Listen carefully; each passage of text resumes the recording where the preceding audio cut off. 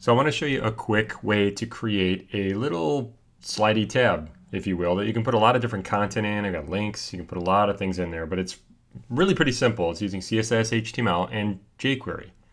So let me close this up and go to any text editor you've got, and you can create an HTML page. And I'm going to go to the start here and show you what I did. So let me go to split view. So first what you need to do is you need to set up some kind of object, let's say a div, something like that, with a style applied, and put it somewhere on your page. Now if you look up here in my styles, these are all internal, I know, and they should be external, but don't worry about that.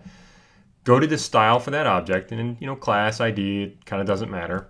And what we're going to do is we're going to position it. So we're going to put a position of absolute on it. So what we're going to do is we're going to use jQuery to change one of these values and then animate it. And then we're going to say, okay, from the top, I'll just put this in here real quick. So we'll say top, left, 0. Now what's going to happen is it's going to stick the upper left corner in the upper left corner of the browser window. I've got this ribbon, this box, inside of a container, another div. So what I want to do is I want to have that ribbon be positioned within the white container here. If I go take a look at it in the browser, you'll see it's stuck in the corner. All right, so let me go back. So that means that my div that it's inside of needs to have some kind of positioning. It could be just about anything. So if you look up here, I've got this, little fake style right here, and I'll just put position relative. And that's one of the tricks to get something to position within something else. So you can say absolute positioning within that object, and then there we go. It's going to position relative to that div now. Now what I can do is say, okay, from the top, I'm going to pull it up so we don't see all of it. So I'll say like minus 80 pics or something like that. And from the left, we're going to use a percentage or a set value or something like that. Whoops. So I'll say like 40%. And you can see it's kind of pulling it up a bit, and there we go. Now I'm going to say minus 90 pics instead. There we go. All right, it looks a little better. You can put all kinds of formatting if you want on it, etc., etc. Now the magic here is, yes, we get it set. Yes, we put a position of absolute. Yes, we put two different values. They don't have to be top and left. They can be bottom and left or something like that. Then we use jQuery. If I come down to the bottom of my HTML page, and you'll find the closing body tag here, we put our scripting down here most of the time because it just it lets everything else load. Okay. Now what we need is we need the jQuery library. So if you go over to and there's 50 places to find this, by the way. Go over to the jQuery website, jQuery.com, click on download, and you're going to see that they have what are called CDNs, Content Delivery Network. You can use Google, Microsoft, there's a million. I'm going to use this one right here because it's first. I'll just copy one of these, and you can see that it's got this code in here with min, meaning it's been minified or smaller. Copy that, go back over to HTML, and what we're going to do is we're going to paste it right before the closing body tag. I'm going to put it right there. Now, after what we just pasted, we're going to put in these script tags and type this like this, because this is how jQuery starts to kind of set up. This is where the magic happens. It's saying, all right, do something to our page. Now what we're going to do is we're going to say when somebody hovers over the ribbon, this object, I want to move the ribbon. I want to animate it. So come down here into your script. Let me zoom in and move down a little bit here.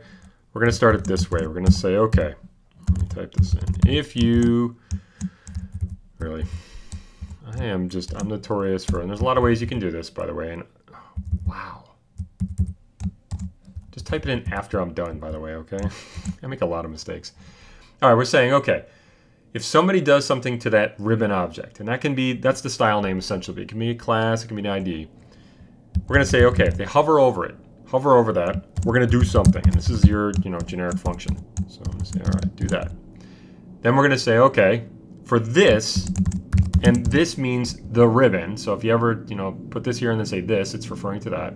So saying if somebody hovers over the ribbon, we're going to take the ribbon, and it's just kind of a shorter way to do it so you don't screw it up, and we're going to animate it. Now what we're going to do is we're going to give it some options, and there's a lot of ways you can write this. You can kind of put it down if you want to, or across.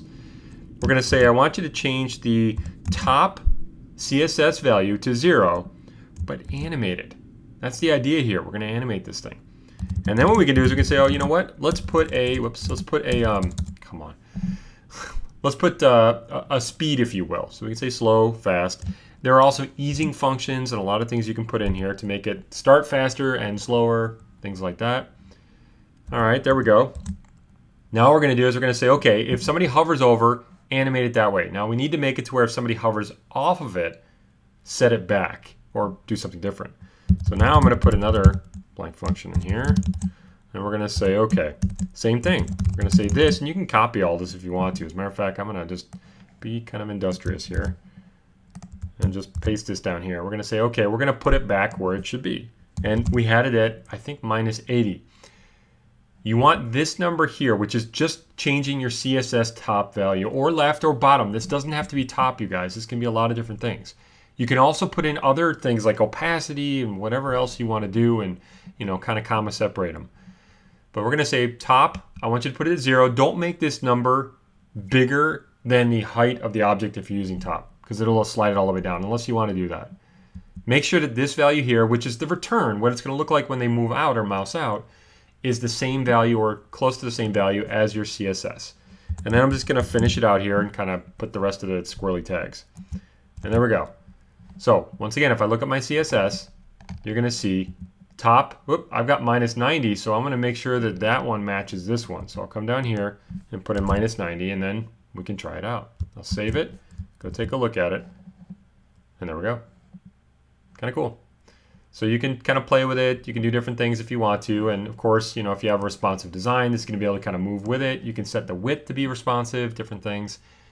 But there it is. Pretty simple stuff with jQuery.